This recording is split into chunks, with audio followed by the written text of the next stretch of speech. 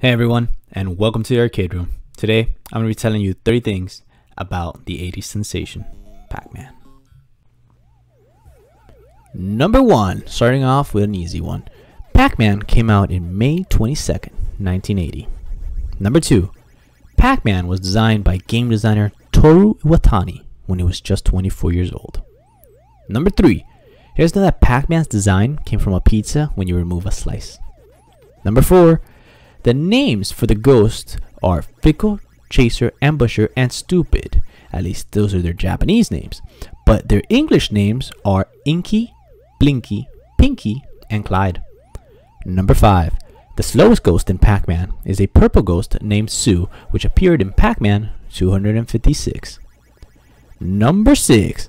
The maximum possible score in Pac-Man is 3,333,360 points.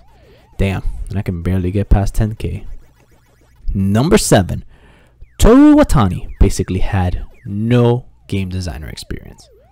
Number 8. Did you guys know that the ghosts actually follow a pattern?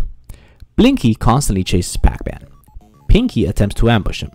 Inky is randomized depending on the Pac-Man's position, and Clyde will get close to the player and then attempt to flee to the bottom left corner, potentially cutting off any potential escape routes. Number 9. Pac-Man's concept of eating the power pills came from the classic cartoon Popeye the Sailor Man and his infamous spinach. Number 10. Mrs. Pac-Man, although came later, is actually considered a better game than the original. Number 11. You guys know that Pac-Man was originally released as Puck-Man, but was later changed because of fears that people would vandalize the name from a P to a F. Oh. Yeah. Well, that's fucking ridiculous. Number 12.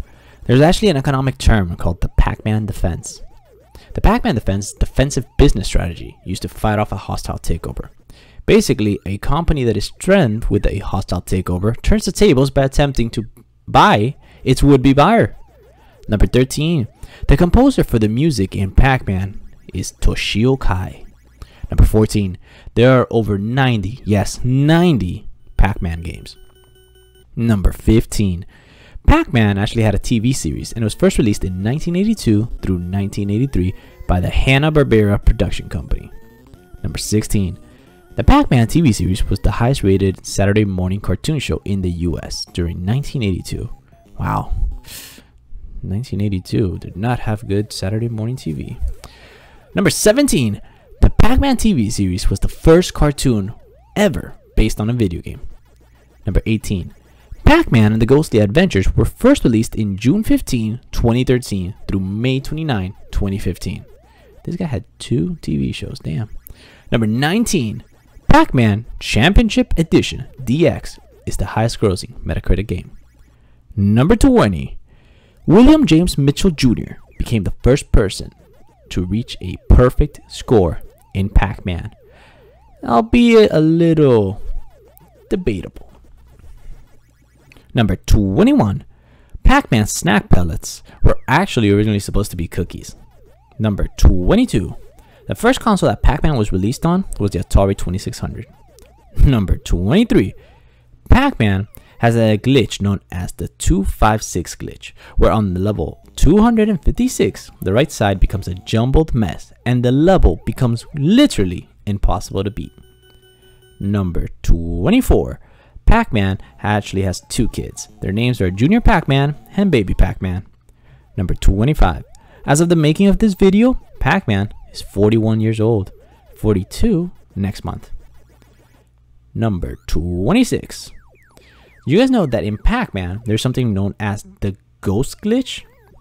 Basically, how you do it is on the player 1 joystick, enter up, up, up, down, down, down, left, right, left, right, left. If the ghost on the game select screen turn pink and a sound plays, then you did it right. Number 27. The fruits in the original Pac-Man are cherry, strawberry, orange, apple, melon, galaxian, bell, and key. How those last 3 are a fruit is beyond me. Number 28. The key actually awards the most bonus points at a whopping 5,000. Number 29. You guys know that before Toru Watani made Pac-Man, he actually made 2 other games known as GB and QDQ. Number 30. Pac-Man is the most successful coin-operated arcade game.